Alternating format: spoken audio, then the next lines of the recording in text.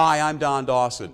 In this program, we're going to look at how you can prevent an arc flash and blast from being your last.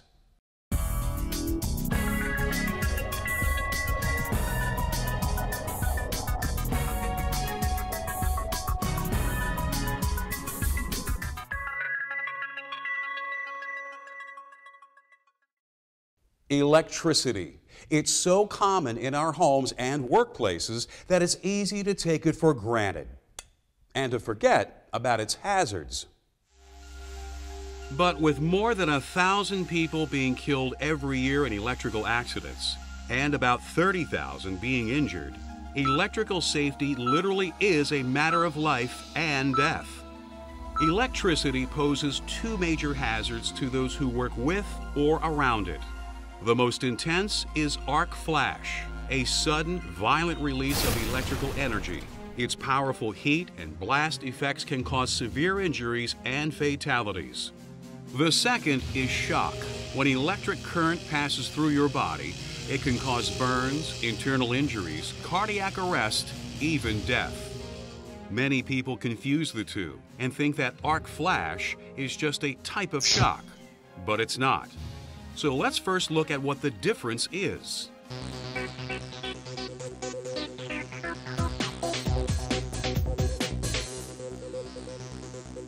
You know, it really doesn't take much electricity at all to cause a shock.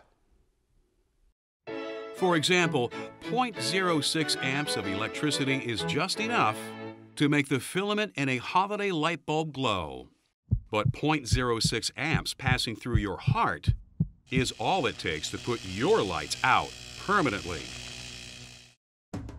We all encounter situations that can result in a shock. Fortunately, there are safe practices we can follow to reduce our risk of being shocked in the workplace. It starts by keeping your eye out for hazards such as cracked wires and defective equipment. Inspect tools and extension cords before plugging them in. If you see torn insulation or exposed wiring, don't use them. This type of damage often results from unsafe work practices, like picking up electric tools by their power cord or unplugging an extension by yanking on the cord instead of pulling the plug. So it's important to treat tools and cords with respect. Another problem can occur when someone removes the ground prong from a 3-prong plug so they can put it in a 2-prong outlet. If you find a plug that has been altered this way, don't use it. Inform your supervisor immediately so it can be repaired or replaced. Water conducts electricity and promotes shock, so whenever possible, avoid using power tools and equipment in wet conditions. And don't touch any electrical equipment that's wet. Make sure your hands are dry when you're working with electricity as well. Around an electrical source, a metal ladder behaves just like a lightning rod. So to avoid a shock, use non-conductive fiberglass or wooden ladders instead. As you can see, the potential for shock is all around us. But while it can obviously be hazardous, shock seems tame compared to arc flash.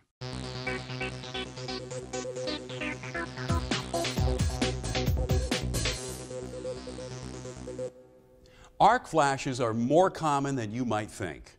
Chances are you've witnessed them many times without knowing it. When you see a flash of lightning, you're seeing an arc flash. It gives off intense light and loud noise. As lightning comes closer, you get a better idea of its violence and destructive power. And if it gets too close, you might not survive it. While lightning occurs naturally, man-made arc flashes generally occur in high-energy electrical systems that provide power for business and industry. Arc flash events send a couple of thousand workers to burn units every year. They cause disabling injuries and they kill. To better understand this hazard, let's take a closer look at what an arc flash is and how man-made arc flashes happen. Most of the time, energy moves safely through electrical systems, unless something happens to divert the power.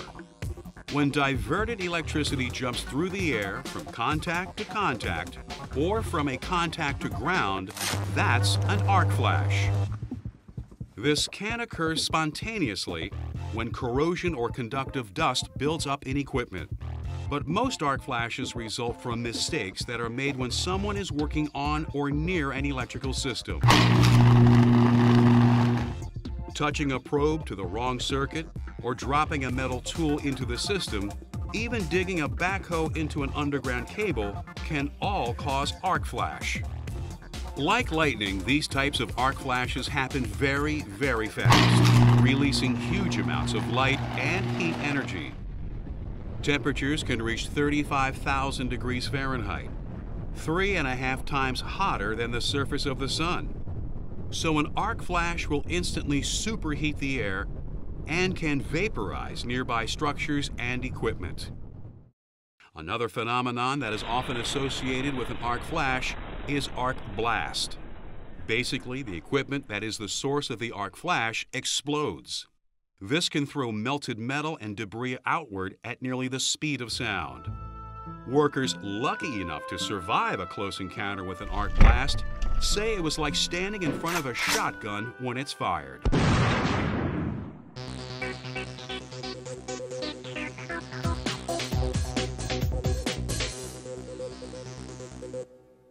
Arc flash trauma is not a pleasant subject.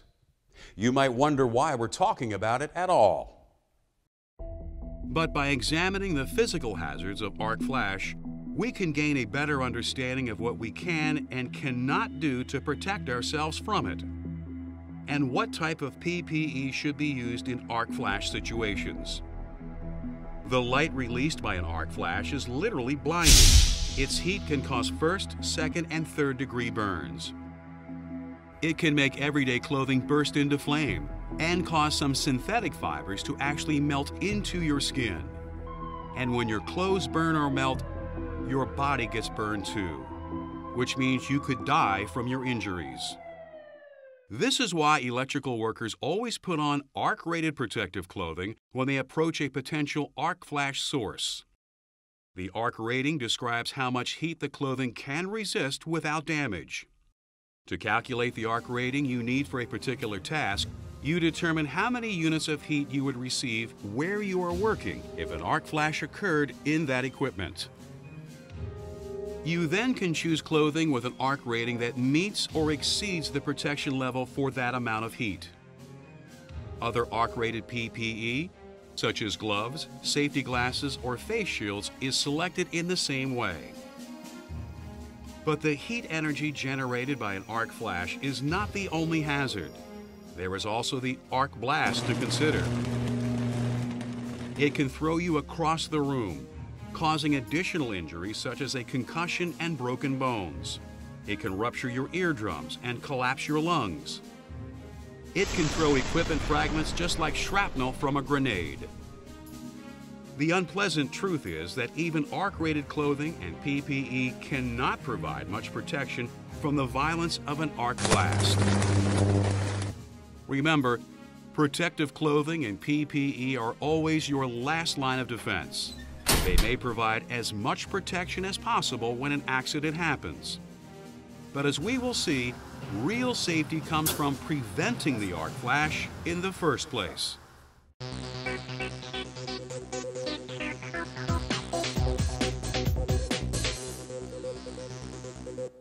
The best way to reduce the risk of arc flash is to create an electrically safe working condition before any electrical work begins. This starts with powering down or de-energizing the equipment to be worked on. But there is more to it than that for good reason. Preventing electrical accidents also requires stringent adherence to safe work practices in every step of the work that is being done. For example, the equipment to be disconnected may be located at some distance from, even out of sight of, its power control system. Once the energy has been turned off, it is all too easy for someone who can't see people working on the equipment to turn the electricity back on unexpectedly. That's why the power control system must be locked out and tagged after being turned off. This physically prevents the equipment from being re-energized. But the equipment must still be treated as if it's energized and a potential arc flash hazard until it has been tested to make sure the power really is off. This means that the electrical workers who are servicing the equipment must continue to adhere to safe work practices and wear protective clothing and PPE even when they conduct the test. Another important step in creating an electrically safe working condition is establishing an arc flash boundary. To determine where this boundary should be, you calculate at what distance from the equipment the incident energy of an arc flash would equal 1.2 calories of heat per square centimeter. This distance is where the arc flash boundary will be set up. The boundary must be clearly labeled and must physically restrict access to the area. Unqualified electrical service personnel and other workers may not cross the arc flash boundary. Even qualified electrical workers can't cross the boundary unless they are wearing appropriate protective clothing and PPE with the right arc rating. Once these precautions have been taken, the equipment can be tested. Only when it is verified that the power is off does an electrically safe working condition exist. That's when actual maintenance or repair of the equipment can begin, without any risk of arc flash or electric shock.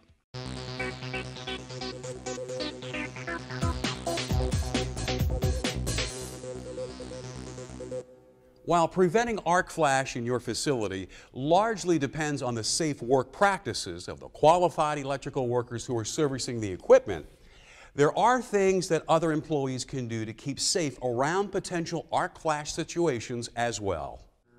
First, if you're not qualified and authorized to operate or work on electrical equipment, you shouldn't try. Small mistakes with high voltage can have big consequences. That's why it's also a good habit to stay clear of electrical equipment and potential arc flash sources under any circumstances. Warning labels make arc flash sources easy to recognize so you can keep your distance. Also, if electrical work is being done in your facility, you should keep in mind that turning off the power may not always be an option. You should always assume that the work is being performed on live, energized circuits and use all the caution that this type of situation demands. If an electrical worker has set up an arc flash boundary to protect you from arc flash, don't cross it. We've seen that arc flash and electrical shock can pose a serious danger to people in the workplace. But there are ways all of us can contribute to reducing the risk. Let's review. Always use caution around electrical power. Safe work practices will help to reduce your risk of injury from shock and arc flash events. To avoid being shocked, inspect power tools and other electrical equipment for damage before you use them. Take them out of service if you find problems. Avoid using electrical equipment in wet conditions if at all possible. An arc flash is a violent release of electrical energy that can cause severe damage and injury through a combination of heat and blast effects. PPE must be worn to lessen the physical risks of an arc flash. The most effective way to protect against an arc blast is to prevent it from occurring in the first place. The best way to keep an arc flash from happening is to create an electrically safe working condition by turning off the power.